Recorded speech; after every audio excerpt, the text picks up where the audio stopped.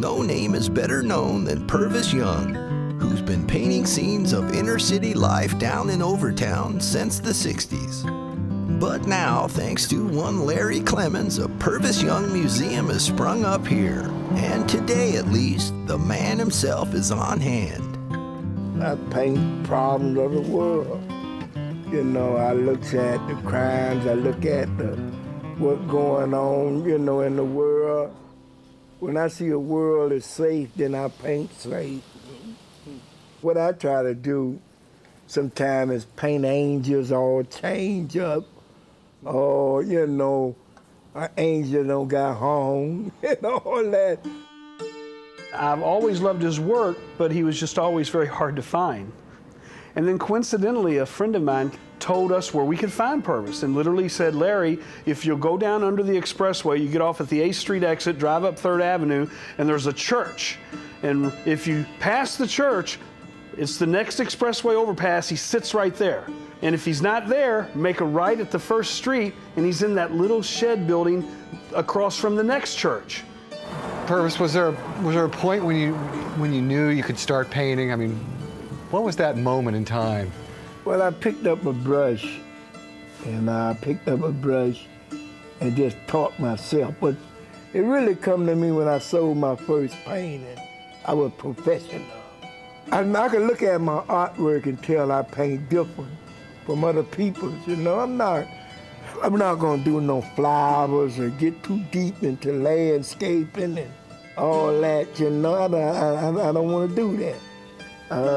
Sometimes I mix colors up. I mix the colors, put yellow and all that in the colors, and sometimes people go crazy when I do that.